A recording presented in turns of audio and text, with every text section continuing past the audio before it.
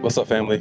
Today is a little bit different vlog. Some unfortunate incidents happened quite some time ago, but it's still kind of hard to talk about with the Scatpack. So we're going to jump into it today, kind of tell you what transpired. You can see by the thumbnail, scary situation, but still here, daughter's still here, Scatpack is here. So let's dialogue a little bit about it. Some of those warning signs, what to expect if you own a vehicle like this, so forth and so on, man. So without further ado, let's jump into today's vlog.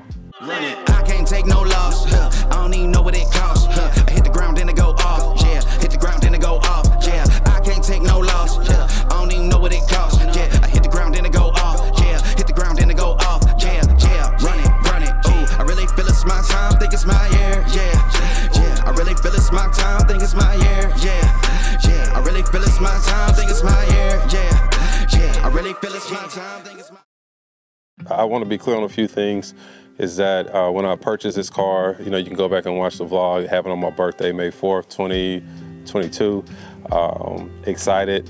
I read reviews on the car. I knew it was an attention grabber. And even when driving the car, it is not, if I drive this car maybe 4 days out the week, it's not a day that's going to pass without somebody kind of pulling up to me, revving the engine, or somebody flagging me, or somebody, you know, give me a thumbs up. So it grabs attention, you know. I'm a guy, I like cars. If you're like me, you like cars that, you know, get somewhat of attention. You know, people appreciate what you're driving, the amount of work you put into it, whether that's, you know, under the hood, whether that's just kind of cosmetic type stuff, stripes like the Scat, but, you know, you like it. So, I mean, wasn't unfamiliar to that, didn't, you know, I didn't have false hopes that, you know, this would just be a car that would go under the radar, but I didn't know that it would get the amount of attention that it does. So, you know, if you're in the market for this vehicle, if you're thinking whether that's, hey, should I buy this for my son, should I buy it for myself, should I get it for my wife, whatever you're thinking, that is something I would definitely be cautious of, because it does grab a lot of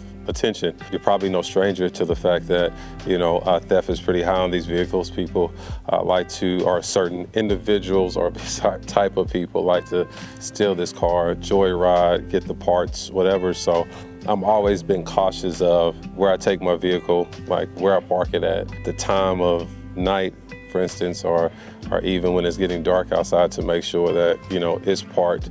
As you can see, it's garage, so it's not left outside, so it's pretty safe in that regards. But obviously it didn't keep certain events from happening. So a kind of snowball of events led to this. For one, if you watch my channel and follow it, you know that I have a 08 Range Rover that I purchased that I've had a lot of love and hate with, right? I actually do love the vehicle. It's pretty fun, and I've put so much money into it now, it's kind of like, you know, might as well stick with it. But it's given me a lot of trouble, and for a period of time, it was out of commission for a while, for like, I want to say a month and a half, close to 2 months. So going back almost 2 years when I purchased the Scat, it was never meant to be kind of like my daily driver.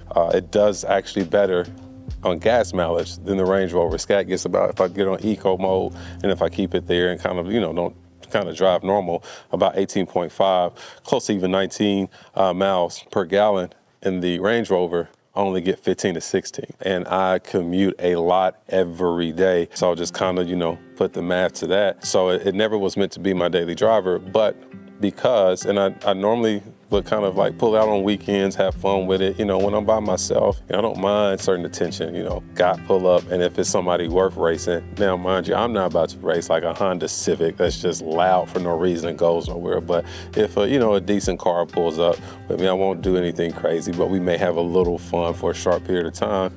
I don't mind that. It's to be kind of expected from this type of vehicle. But when I was forced to use it as a daily because the Range Rover was out, that means I'm doing a lot more commuting where I'm picking up my daughter from school. She's with me. And at those times, now, you know, you can't really see in the car, the tent is pretty dark, but at those times, you know, it's kind of annoying to have that amount of attention because, you know, I got my 3-year-old daughter with me, so I'm not really on that type of vibe at all. I just want to get her home safe or get to whatever destination we have safely with all that extra stuff. And, you know, it does get kind of annoying when you have small children and you're trying to tow them around in something like this. The amount of attention and all that, it can really just feel unsafe at times. So to the incident at hand, so we're in this period of time, Range Rover is out of commission, so I'm having to drive the Scatpack every day. It was evening, I think it was about 8 o'clock, so it was dark sun was down already. And, you know, I live in an area where there's a few restaurants, not even less than 10 minutes from me. So my wife was out of town, so, you know, I ordered me and my daughter some takeout, and I think it was around 8. So we just kind of, you know, left here, and I'm just really going right up the street. Got there, you know, got the takeout and was headed back home. And you have to kind of cross over, you know, it's like an overpass over a highway on way back to my house, or kind of the neighborhoods and the back roads that lead to our community here. Doing that, and it's like a car in front of me, like a gray Volkswagen 4-door, and I see the hand sticking out. So, you know, I'm kind of just driving on my way there on the right-hand side, and the guy stick his hands out like trying to wave me. And I'm like, man, it's like, I'm not even on that. I'm not gonna stop. Got my daughter with me. You know, my assumption was they're trying to race me to try to see if we can kind of line up, or trying to stop me to see if we can line up. And I'm like, I'm not on that. So, you know, I made a left like I normally do to kind of come to the neighborhoods or the back roads leading to the community. And what I presumed to be, they kind of went straight. So I'm thinking, you know, that's kind of the end of it. So make a left, you know, it's a few turns to even kind of get to the community. You gotta go through a few neighborhoods, so I do that. But I'm also aware of, if you go straight, like that person or persons went, then you can kind of make a left and you can kind of come back and intersect kind of to that same point I was. So, you know, I'm just kind of driving, I'm getting really close to our community here, and I noticed somebody like come up real fast behind me. Now, when I'm driving in general, I always got my head on a swivel. Like my wife would tell you, I always be like, man, that's a deer over there. Or so she'd be like, how did you see that? I'm always looking, trying to be as safe as possible. So, you know, I see this car like coming up on me pretty fast, and I'm like, yo, like, you know, get off my tail, you know what I mean? So I do the thing where I kind of like just kind of slow down, and I'm trying to see, you know, what's what. Man, that came up real close, and then they kind of just like bagged up, and I'm like, it's like something ain't right. And you know, you get that feeling, right, when you just kind of get that your spidey senses start going off. I'm like, man, something ain't right with this, man. So, you know, I made a right-hand turn like normal, going to neighborhood, and they kind of held back a little bit. So I made the right, I'm going up. And I'm like, I'm gonna see if they kind of turn with me and see if it's like a natural turn of this is the normal way they were going, or if there's somebody trying to follow me. And when I was going up and I looked back, I'm like, man, I swear that's like the same car. And I was like, that's that silver Volkswagen that just tried to. So at that point, I'm like, yeah, this ain't normal. So I make the right, they're a little bit behind me, and they make that right too. And then they held back, but then they sped up, and I'm like, okay, it's on something now. So, you know, I started to get a little nervous. And again, it's not that I'm like, oh my God, what are they gonna do? I mean, I got my daughter in the car, right? If it's one thing, I mean, as a father, 3-year-old, especially my precious little baby, man, I don't play with my daughter by all means. I am not some gangster guy out here that's popping up, but I will not, and I will defend the safety of my family and my daughter by any means necessary, and I do not play. So it was just a scary situation because I got this precious cargo in my car, and I'm just trying to get my daughter home safe. So, you know, I keep going, they turn behind me real fast. So I'm like, okay, instead of like, I was like, it's not the smart thing. So I start trying to kind of, you know, recalibrate real quick. And I'm like, I'm not gonna go to my house. That's not smart. So, because if they own something, you know, they're gonna see me pulling up. It's gonna be also, I was like, you know what, I'm gonna go the back way. So I made a right. And again, I was like, if I make this right and they stay behind me, they're definitely on something. And I automatically, now I will say, I do believe in carry and conceal, and having, like, if you're trained, you know how to use it. You're not some young person out here on some stupid stuff, or you don't mean harm for anybody, but to have something to be able to protect yourself. And thankfully that night I did have what I needed to be able to, so I'm driving, but I just didn't have it in arm's reach because I don't keep it because of my daughter, so I keep it kind of tucked away. Therefore, it's safe from her. I've just too many instances have happened. I've heard of kids getting a hold to firearms, but the bad thing is the way I have it, it may take me a little while to kind of get to it if I'm in a situation where I need to access it quick. The fact that I'm even having to kind of go through this in my head was scary because I've never been in a situation before where I've had to actually consider, and any time you consider pulling out a firearm, that means it's extremely serious, because that means, you know, you should only pull that out if there's an intent and you plan to have to use it, right? So make that right. And I'm like, you know, if they make it with me, I know they're on some other type of stuff, and we're gonna have to, you know. So unfortunately, they bagged up a little bit, they made that right along with me. So I was like, at this point, I was like, I need to kind of, because again, these are back roads. You gotta go back roads to get to my house. And I was like, I need to get kind of in a neighborhood where there's some houses. So if something does happen, there's people around, I can make noise, somebody can come out, whatever. So I made a left into a neighborhood and I kind of stopped. Just kind of parked right in front of a house. It's like along my walking trail. So I'm kind of very familiar with kind of the back ends of it. And so I stopped there and I was like, I'm gonna see. And the car kind of pulled behind me, moved to like the side, and they stopped as well. So I rolled down my window. Now in hindsight, the next part wasn't smart of what I did, but I was just so kind of like angry. So I got out of my car and, you know, I'm like, you know, start yelling like, what? I mean, like, you know, what you want? So I saw that the passenger side window, because they pulled to my left, was a little bit cracked. So I seen that it was two people. Windows were dark, so I don't know if it was more people in the car. So they stopped and then they kind of just kept going. So at that time, when I saw that they were ahead of me and kind of went away, this is my time to go grab my firearm. So I rushed to my trunk really quick and got that. And then I immediately called my wife. Not that she can do anything, but I was like, at least I want somebody to be on the phone. And at this time, my daughter's like yelling because I had to take the phone from her to call my wife, and it's just chaotic. And she's crying, she wants the phone back, and I'm trying to get my wife on the phone, describing the car to her. I'm like, stay on, because if something happens, at least I know somebody you can call police and say that they're, you know what I mean? So, and again, you may be listening to this, be like, how come he didn't do this? But in the heat of the moment, like when everything's going on, you know, I'm trying to take these strategic steps to stay calm and make sure. So I grabbed what I needed from my trunk, you know, placed that close to me. And I was like, you know what? They still may be in the neighborhood. I'm not gonna go right home, right? I was like, let me go kind of in this other neighborhood, again, along my walking trail that I'm familiar with, and let me kind of just dip over here. So I made a U-turn, went to a neighborhood not far from where I live, and kind of circled through there. And as I'm kind of circling, I look at my rear view and I see that car coming. They must have looked and saw me. They stopped as well. And I'm like, you know, man, at this point, I'm like, I don't know what's gonna happen next, but I need to kind of get their license plate or something. So again, you may be listening to this and kind of judging. You may say in the comments, man, how come you didn't? But again, I'm just trying to stay smart, keep this action away from my home, right? So it's not like a thing where I know where he lives now and we can try to come back. I'm just trying to keep it away. So I was like, you know what? I'm gonna get this information. At this point, I'm just like really frustrated because I'm like, I'm not gonna play this cat and mouse game with you. If anything, I'm about to be the cat, you know what I mean? So I made a U-turn at that point and they waited, but when they saw that I was coming, you know, they dirted off. So at that point, I was like, I'm gonna see how close I can get behind them so I can at least get a license plate because I got people along and see if, you know, they can help me out running or whatever so I can identify like, man, like what's going on here.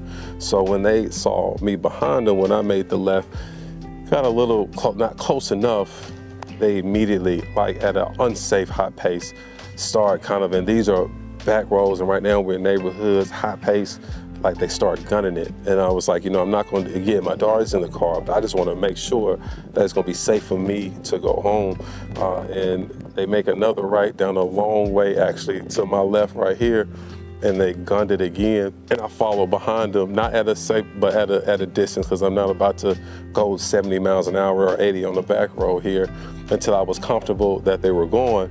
And then I quickly kind of wheeled back around and kind of came to my house, kind of parked in the garage and just kind of like on high alert. Honestly, I was going to the door, looking out to see if they were kind of circling the neighborhood, see if they can find me, man, but never what I thought I would be in that type of predicament. Again, I didn't plan on this being my daily driver, but I never thought I would do or be in that situation where I felt like my daughter's life was literally threatened.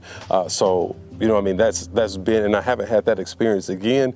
You know, it's funny, just like the other day, like 2 days ago, 3 days ago, I had to pick my wife up from the airport and I was like, you know, you could take the car with you. And I was like, I'm be interested to see if anybody tries to race you or so you get, you know, because she doesn't drive it that much like by herself. There's reasons for that, but she doesn't. But, you know, she was like, yeah, when I saw her, like it's an old pickup truck. tried to pull beside me and kept trying to egg me on to kind of like, you know, race. He's like, this is crazy. And it's like, you get that type of attention. But again, if it's just me on a weekend cruising and I'm just having like, you know, it doesn't bother me. But when you're just like on a day where you got like a little one in there, and it's just like if you got to drive it every day and deal with that type of attention, it can get pretty annoying. So I was on a kick for a while after that happened. I was scared. I was acting out of fear. And I was just like, I'm getting rid of it. I'm done. I actually went to a GM dealer in Missouri, looked at the newer Escalades, and if they would have had the one that I wanted, kind of like the black label, like the front, you know, was blacked out in the grill and all of that, then, you know, at the right price, this would have been gone, because I was just, you know, no more. But thankfully, I was able to, the Range Rover decided to miraculously start working right. I say that, but it's in the shop right now.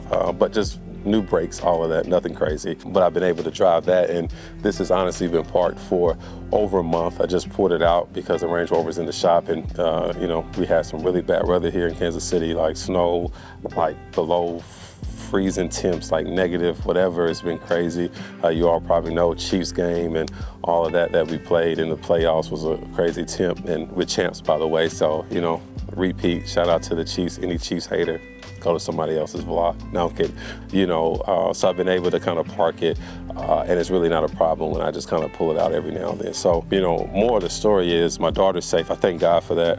And again, this is not, and hopefully you kind of can hear my heart with this. It's not, you know, I don't firearms, and I was about to, this ain't even that type of vibe. I'm not even that type of person, but it was really scary, and I was just kind of shaken by the fact, and I didn't tell a lot of people this story, close people to me, parents, my brothers, close friends. It was kind of scary that I would have to go to that extent, and I felt necessary, felt that fear for my daughter and our safety, that I would have to go to that extent of trying to kind of get my firearm. So it's things to be mindful of. This is not a Hellcat by any means, but a Scatpack still carries a certain amount of attention. And it seems like it just kind of attracts the wrong type of attention. Now we'll get a thumbs up from an old guy or even a lady driving, and that's cool, like for people to be like, man, nice car. At the gas station, people commenting on it. But you have that other audience or the other crowd that wants to race, wants to do silly stuff, wants to kind of try to get you to do burnouts and all this other, you know, kind of what I call it, stigma, I should say, that comes with having this vehicle. So, you know, if you have one, I'm sure you can relate. Hopefully you haven't had anything scary to happen. I'm sure, you know, you may have, you may even be watching and had yours stolen or shipped for parts and things. It's just crazy, man, but be safe. I mean, be safe in this vehicle. Keep your head on a swivel at night. I wouldn't, like if you're in an unfamiliar area and you're gonna leave it parked outside, I wouldn't encourage that. Honestly, for a younger person, sorry if your parents are watching this, but I wouldn't encourage a younger person to have this either. But, you know, you just have to be mindful that it's a shame that, you know, just to have a fun vehicle that you spend your hard-earned money just to drive and enjoy, that you have people out there that are really just looking to cause damage or, you know, kind of take your own property from you. So just be cautious, be safe, man. And I wish you the best of safety if you're driving this. I did decide to kind of keep it now because I really do like the vehicle. And again, if I'm in a position where it needs to become my daily, I'll probably do something different. So until next time, man, more updates coming on the Scatpack. I'm gonna hit y'all with a video. Make sure you kind of keep up with the playlist on the Chrysler, which is right next to us. So, man, be safe out there. My Scatpack owners, be safe. Again, your boy's back. I appreciate you. If it's your first time watching, man, go back to the videos, kind of catch up with my journey. Took a little time off, but I'm back. So let's get to it, get to the content. Love you all, miss you all. Happy to be back. Be safe, man. Trust God with everything. Doubt him for nothing. I develop a relationship with him every day. Some days will be rougher than others, but days will kind of get better. They will. Just kind of stick with God wherever you're going through. My prayers are with you. I love you. Just know I got you. You got me. Let's do this together. Next time. Peace. Can't take no loss. Yeah, I don't even know what it costs. I hit the ground, then it go off. Yeah, hit the ground, then it go off. Yeah, I can't take no loss. Yeah, I don't even know what it costs. Yeah, I hit the ground, then it go off. Yeah, hit the ground, then it go off. Yeah, run it. Ooh, I really feel it's my time. Think it's my year. Yeah, I really feel it's my time. Think it's my year.